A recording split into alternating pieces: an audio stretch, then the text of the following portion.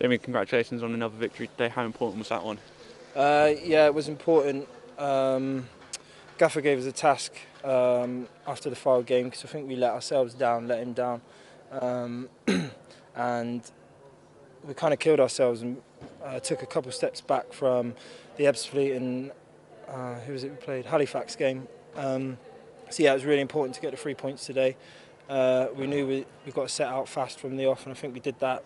Took the game to them, and then again in the second half because I don't think I think they were off it a little bit. So we knew we had to take it up a little bit in the second half. We got that early goal, but yeah, I think overall a good day. What's the mood like in the squad now after back-to-back victories?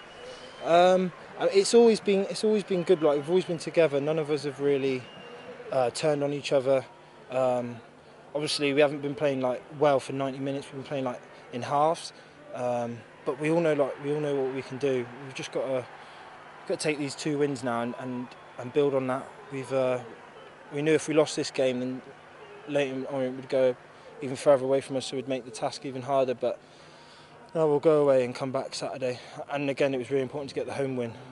I think we're moving in the right direction. What's the manager say to you in particular before the game? Because you're playing with a lot of confidence at the moment, and another goal today.